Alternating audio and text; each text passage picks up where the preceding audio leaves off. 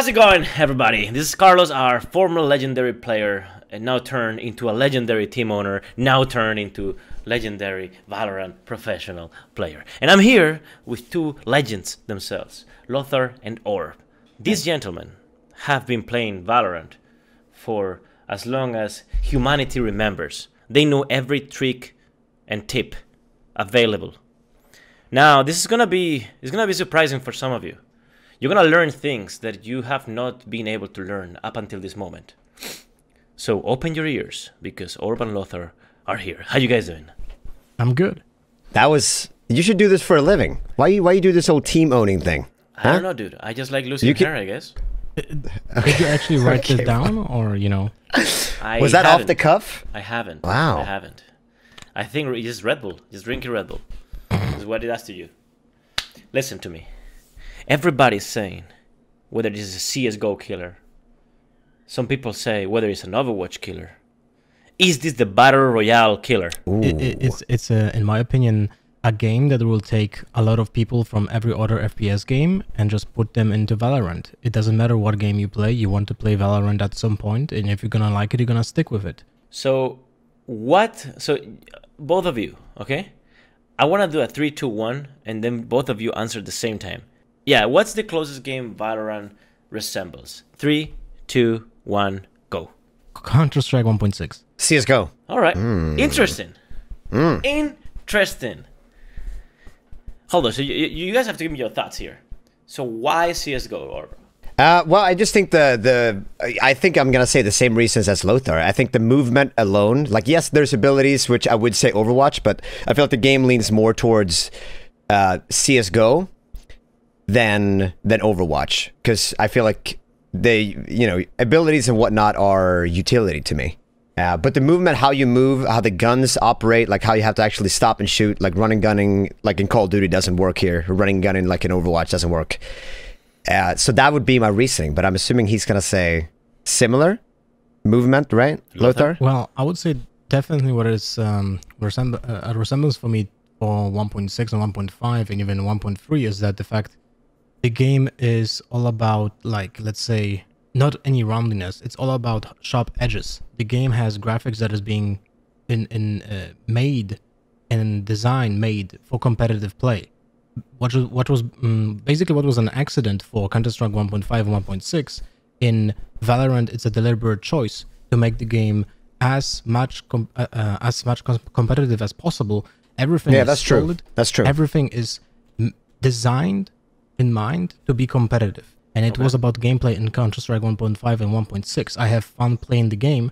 I don't care how it looks, you know? Yeah, it's all about making, like, the characters pop. Like, if you come around a corner, you will be able to detect an enemy. Like, he can't hide in, he can't blend in with the environment around him. There are no shadows. So there's, yeah, shadows, sharp edges, and not a lot of, I don't know what to call it, like fluff on the map, like extra, like plants and whatever that could get in the way, right? You know, So I do agree with that. That's actually a good point. Maybe it is more like 1.6 in terms of, like, how, I don't know, unobstructed the maps are. Interesting. Guys, I want to speak about different sort of parts, right? Because the way I envision this game is divided in different elements. Number 1 is agents, number 2 is weapons, number 3 is aiming, number 4 is maps and landscape, number 5 is economy, and number 6 is team play and what team, the weight team has in all of this. So let's touch on each point very briefly. So agents, give me a single one-liner on each agent. For example, if we were talking about League of Legends Annie, she'll flash on you and fuck you up, stunning you, and you're dead. So give me for each agent like a one-liner. Well, shit, I don't know who to begin with. Let's go. You start. Choose one. Jet, gotta go fast. then All right. Or Lothar, your turn. I would say Sova, wall hack, and AoE through the walls. That sounds fucking OP. I'm not gonna lie to you. Orb? Cypher. Ooh. Anti-flank expert. Lothar. Breach, Yep. stuns, AoE, and knockups. Basically, Malphite. Okay. It's like a tank thing. Yep. Viper. Gas. Oh, that motherfucker. Toxic gas. That motherfucker. Does it last a lot, by the way? I guess. The ultimate lasts till she is in the ultimate. Oh. Okay. So she can leave it, and then it will start going down, and she needs to re-enter the ult area. Otherwise, it disappears. Okay, that's insane. So you know she's either close by or most likely in the thick of the smoke. Okay. How many agents are left? Should be. Well, there's 9 total. Oh, there's 9 total. Okay, so there's 3 left. Let's say Sage, Ice Walls, and Slow, and Resurrection. Oh, I've seen that. That one looks really fun, actually. Yeah, she's like the essential, I would say, in almost every single team. Yeah, you need to have a Sage. Okay. Like, the res, the heal, the wall. Like, the wall, both me and Lothar... Well, I don't know if you've changed your mind since last time we spoke, Lothar, but the wall is too strong. Yeah, it has too much Doesn't HP. it have like 3,000 HP? Yeah, it's way too much HP. Other than that, it's okay, but it has too much HP. You know the fire guy? What's his name? Phoenix. Phoenix. Like, if he could melt the wall with one of his abilities, that could be a counter. Like, wouldn't that be interesting? It would make a counterplay, but at the same time, then would require to be in a pick and ban phase, or maybe just pick phase, something like that for competitive mode. I'm sure they'll add it at some point, some pick and ban phase, just like Rainbow Six. Yeah, the problem is that when you have a counterplay like that, you're pushed to play a specific character, and I feel like in Valorant they want to make every character to be playable on its own without to be like picked as a meta choice. So give me a one-liner about Phoenix. Phoenix, Fire Lord, fire damage and fire healing. That doesn't make any fucking sense. But you know what? Let's move on. Lothar, next. He can heal in his own fire. Oh, he can heal in his own fire. What about he teammates? can heal in his own fire? fire? No. You kill them in the fire? They take damage. They take damage. Okay, so self-heal in the... Okay, got it. Don't have Brimstone left, which is basically pixel point perfect smokes and an AoE ultimate. Oh, that actually... I feel like that one, from what I've seen, seems actually really needed. Yeah, I would say Sage and Brimstone in competitive play will be the 2 most needed characters in every single team. Let's move on to weapons, shall we? So, is every weapon one-hit kill in the head? Not every single one of them. Vandal, which is like an equivalent of AK from CS, kills up to 50 meters, which is basically almost every single point of the map. Because I think there's only one point on the map, and that's on Haven, Haven, where you have over 50 meters. But apart from that, there's basically up to 50 what meters. What about this 3-base map on C? The 3-base map Haven. on C in the long... Yes, exactly. On C long, there might be over 50 meters if you stand on 2 like walls at the end. Yeah, okay. All right, so in general, weapons, how do they feel? I feel like they feel great. I mean, something that my stream asked me yesterday when I was showing a bunch of gameplay was, can you use every weapon? Like, or do you have like 2 weapons that you always go to? I feel like I can use. I feel like I use most weapons, even went into the LMGs. Bro, I saw you with the LMG, and I turned off the stream. The Odin LMG is super strong as long as you're pre-ADS. I feel like, because you don't have, like, you can shoot a little bit faster. But do you run faster or slower depending on the weapon you were in? You having? I do believe that SMGs have a little bit faster movement than heavy machine guns, but I'm not certain about that. Like, I have to check. But in terms of using weapons, I feel like most weapons are viable. Everything from pistols to SMGs to ARs, LMGs, and snipers. What's the one weapon from any game available in your head right now that resembles Valorant as a whole the most? With the weight of the weapon, how it feels, you know, how you can't shoot and run and stuff like that. Like AK from Counter-Strike. AK-47? Yeah, CSGO, I would say 1.6? that's the first weapon that comes to mind for me too. AK. From 1.6 or from CSGO? I would say 1.6.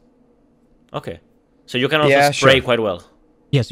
So okay, there's a big difference in Valorant when you compare it to Counter-Strike, whatever version we play, because basically how it works in Valorant is that you start spraying, and after, if I remember correctly, the 6th bullet in your spray, the longer you shoot, the next bullets have a smaller but increasing chance of having a deviation from the spray pattern. So although every single weapon has a spray pattern that you could learn, there is a chance the longer you spray, it will be a little bit different, and you will have to counter-react to what is happening with the recoil. So there's no way of perfecting it. You know, like so essentially, what you're saying is that one taps may end up being more. Yes, one taps and burst fire will be dominant, I would say. Taps and bursts. That's good. I actually like that. That's highlight real potential. I mean, that's what this game is. Like, if you're looking for a game with hero capabilities, and what I mean by that is somebody clutching, right? 1v5, or, you know, whatever the scenario is, you're going to find that in this game. Mm-hmm. And I love that. Like, I want there to be the underdog that can, you know, if he plays really well, if he uses his abilities and plays it just right, he can outplay multiple people. Because, like, in Overwatch, if you do the comparison to Overwatch, in Overwatch is like, if you lose one of your guys early in a team fight, then you have to, like, all back off because you're all going to wipe because you don't have that key ability that's going to carry this whole bubble of teammates through the other bubble of teammates. That's interesting. So, we spoke a little bit about aiming when speaking about weapons, so we're not going to touch too much more into it. But I think a good sort of headline is... you know, a spray will not be as good as burst and one taps, which is to me amazing. I actually like that a lot. Moving on to maps and landscapes. So one thing that people seem to be on the same page on is that the colors of the maps and the landscapes are actually perfect to be able to differentiate every single model.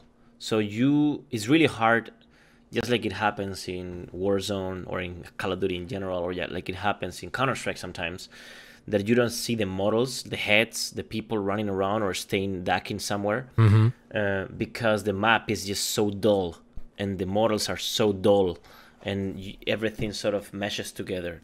Is this correct? Yeah, and especially in CSGO now with the addition of the agents, it's actually horrible, and I've seen a lot of backlash from the pro players and casters. Yeah, I've seen that. Yeah, it's like you can see a guy in some place on the cage. There's one place with one skin, you actually don't see the guy because he blends perfectly. So this is not going to happen in Valorant, and there's even a specific design in mind that they have that the devs were talking about. So basically, the maps are always designed this way that there's no additional decals. I mean, any details and decals, or whatever you say that in English, on the walls up under the point where the character can be like twice of its size. So basically, if there are any like windows or any like, you know, another additional details on the wall, is going to be above the character, not on him, so you can see him perfectly. And this is why it's so, like, the game is so clear. There's basically, like, I didn't have a single situation when I was playing when I couldn't see someone. Bro, that is crazy to me because this is my biggest issue with shooters. Like, I many times don't see people. Many times where I'm playing with, I'm like, you know, don't you see the guy? I don't. It's just, it meshes with the environment too well, you know, and some eyes just can't really catch it, and I'm one of those. It's a big issue for colorblind people as well, you know, when... I have a little bit of that, you know, when I see blue and red, it doesn't feel good. So in this game, you won't have problems like that. Green and red sometimes. There's also colorblind mode in this game, but it basically helps you even more than in other games, because you see clear-cut colors in this game, right? There's no like blended green going black or something like that. There's no colors that mesh with each other. And even when you look at smokes, an example, or the walls that the characters are using, every single one of them is one solid color. This is why people were like annoyed. Oh, it looks like an alpha game from Mobile Paladins or something like that, you know? When they were looking... PUBG Mobile, somebody said in my stream. Yeah, because they were looking at Viper like smoke grenade or whatever you call it, the cloud, right, from the gas, and it's solid green color, no flashy things, just a solid green color, and you can see through it, and you can only go into it, and it looks like very basic.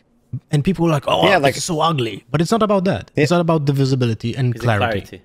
Yeah, Fortnite is a decent job at this. I feel like it's one of the few games that I had not too many problems with. I knew often where they were. Yeah, Fortnite's pretty good about that. Although there are still other issues in Fortnite invisibility, because there's a clutter of information on it. Like there's too many. Like when you build a wall, there's too much stuff flying around, like pieces of metal, like gathering and so on. But Fortnite has a very similar aesthetic to Valorant when you look at it. It's more Yeah. comic book like, you know. Yeah. And because of that, you Which, have by the better way, I think is visibility. great. Like, I think that esports and photorealism Doesn't match, is right? never gonna be hand in hand. I agree. I think it's very unlikely. Now when I play games like Warzone, man, I feel like Warzone looks like kind of a little bit of a dumbed down battlefield to me. There's so much detail. Like if somebody's peeking in a window, that's hard to tell from really It's far really hard away. to tell. Whereas, I mean, whereas in this game, you can clearly see if there is, you know, just getting on a site. You don't have to check every corner, you know, super diehard. Like you'll see them if they're there. You don't that's have awesome. to double check or triple check that any is corners. what makes me the most hype, hands down. You know what one makes me thing the is most what hype? Makes me the most hype. The What? netcode and the anti-cheat. This is something I'm looking forward to. Because the game, Yeah. the devs were showing like how the netcode works in the game. And I'm sure that whenever you were playing Counter-Strike, at some point you had situations where you clearly shot the guy in the head and there was even blood on him or something, but you didn't kill him or you didn't deal any damage. And this is because the hitbox is like next to the guy, not on him, right? So basically there's like always delay when someone is moving because you basically need to hit like something that is behind him, not on the skin. In most cases when you play in online games, not in LAN games, right? And in Valorant, the developers were really proud of making the netcode work way better and basically aligning the hitbox and the skin itself, which makes it, like, for me, very satisfying to shoot, because when you aim at a guy, you hit. When you miss a guy, you clearly miss. Yeah, that's good. That's very important. I heard that wall hacking is literally impossible because because the people that you're playing against are never truly in your game until they are inside. So then wall hacking is actually literally impossible. Yep. My only concern with that is because I know that some other games tried to do that but couldn't do it well, because it's all about how responsive the game will be in the server, of course, and the client when someone shows up on your screen, right? How big will be the delay? Because you need to render the guy the moment he shows up, not before, right? So there might be a small delay, and I am not an expert when it comes to game development, but that is like the only issue that I can see that might happen. But it seems like it works. Like we played online, we didn't play on the LAN, and I never had an issue that, you know, someone is peeking and I got killed without seeing the guy or something like that. Again, many people say Counter-Strike killer, although that is hard to believe because Counter-Strike has been there for 20 years and it might be there for another 20 in some capacity. Some people say Overwatch killer, but you can't kill something that's already dead. So then, what about Battle Royale killer? I don't know. Why does every game have to beat down another? Why does it always have to be this is gonna kill? I mean, I get the come here appeal with because your positivism. Listen, we're here for clickbaity stuff. I get it. You want a game to be like #1. That's what you mean by killing, right? It's gonna take over. No, just Twitch or take dismantling, over. evaporating other games, other titles. There's a finite amount currently, amount of fans that play FPS games. So some titles will suffer more than others when it comes to losing people to play Valorant, and I think those titles will be, even though the game resembles Counter-Strike the most, I don't think Counter-Strike will lose the most. The most people that will go Overwatch, surely. it's 100% Overwatch, because Yes. people, even when they didn't try the game, even though they watch the gameplay, they still think it's Overwatch. Yeah, because from the outside, not in the deep, when you play it, I'm assuming, the deeper it gets, the more you realize it's nothing like Overwatch. But from the outside, because of the graphics, it looks a bit more alike, right? Yeah, people are like, oh, it's cartoony graphics and heroes with skills, it must be Overwatch. So Yeah. basically, I hear you. this is gonna be like the first impression that almost every single one coming from Overwatch will have. So he will try out that game, but they might stick with it even though it's so different from Overwatch, because they will, I don't know, maybe instantly like the fact that they can play and carry in the game without, you know, having to shoot shields for 30 minutes per game. But in general, I feel like then after that, after Overwatch, Counter-Strike might see the biggest hit, but at the same time, I don't think it matters, because Counter-Strike first of all, it's 20 years old, as you said. The community is hardcore. Let's talk about the two more things. Let's keep it short, okay? Mm-hmm. So economy. What happens if you lose the first round? How many times you have to eco? Walk me through the economy in general. How powerful can you get when you snowball economy, etc.? So for winning a round, you get 3k. For losing a round, you get 1.9k. My impressions from playing the game were that you can force too much, you know? It seems like the game is too generous with the cash for now. But those are only numbers. This can be changed many, many times. So it feels that almost every single round, unless someone is losing like 0-6, they'll still just buy deagles and armor and can be a potent threat, you know? So, especially since you don't lose your utility because you die. Yeah. It still stays in the inventory. If that would change, so you don't get, an example, the utility that you lost during the previous round, probably would be an enough impact on the game to actually make it less forcible. But in general, right now it feels the game is too generous with the cash, but there's still decisions to be made. What I really like, though, is that you can give your teammates weapons with just one click instead of dropping them. It's so good. That's nice. That's what we need to focus on. Like, yeah, with the economy, yes, things can change, but their whole buy system with buying guns, first of all, like we talked before, like all guns are essentially viable. So that's a really good thing, right? Think of balance. The fact that you can buy and sell items. So if I buy an op and then Carlos says, what are you doing? We're going to eco. I can sell the op and we can be good. Yeah. We don't have to like do a half force. So like, yeah, full cost. yeah, you get full back, but you can only sell back stuff you bought that round. So you can't pick up an op in the previous round and then sell it when you get to your buy menu. But I love that abilities are so cheap because that will make people actually buy and use the abilities. I do like that they also stay from round to round if you don't use them. Okay, so you guys know me as a legendary mechanical player, right? Not only you do, right, Orb? Of course, I am known for my aim as well, right? What I'm not very known for is for being a team player. I'm not a team player. I'm not a support player. You ward for me. You heal me, right? So you want to play Jet? Can I solo carry in Valorant? Yes, 100%. Yeah, you can. So it's not like this Overwatch bullshit that I have to wait for my team to push the no. payload. There's none of that. You have the hero capabilities, the hero moments in this game, and somebody of your stature can definitely do a lot of work. I need a race. I need a race. So I can solo carry, which makes me happy. You know what I heard? You get one kill and you hear beep. You get another kill and you hear beep. And you get another kill and you hear beep. And you get another kill and you hear beep. So the game is like hyping you up to get more kills. Yeah, there's an announcer. There's like a clear sound when you get headshots as well, so and kills. Bam!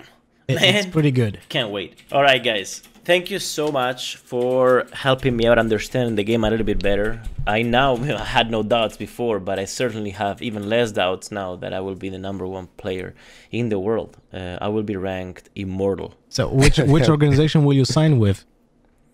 I'll sign with Origin or Fnatic probably. I knew it, man. I knew it.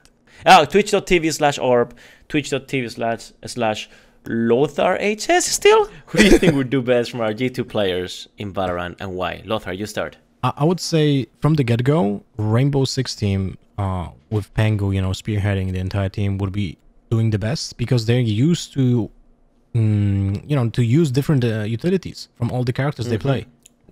All the drones and stuff. Yeah, exactly. Right, cool. Now, Orb. Well, if you're picking the Rainbow guys, I'm gonna go with Kenny S then. I mean, the CS guys overall are gonna have I mean, it's gonna be easy for them to jump in. They're already gonna be. I mean, obviously they're pro players, but this is gonna be right up their alley. Thank you so much, guys. All right, thank you.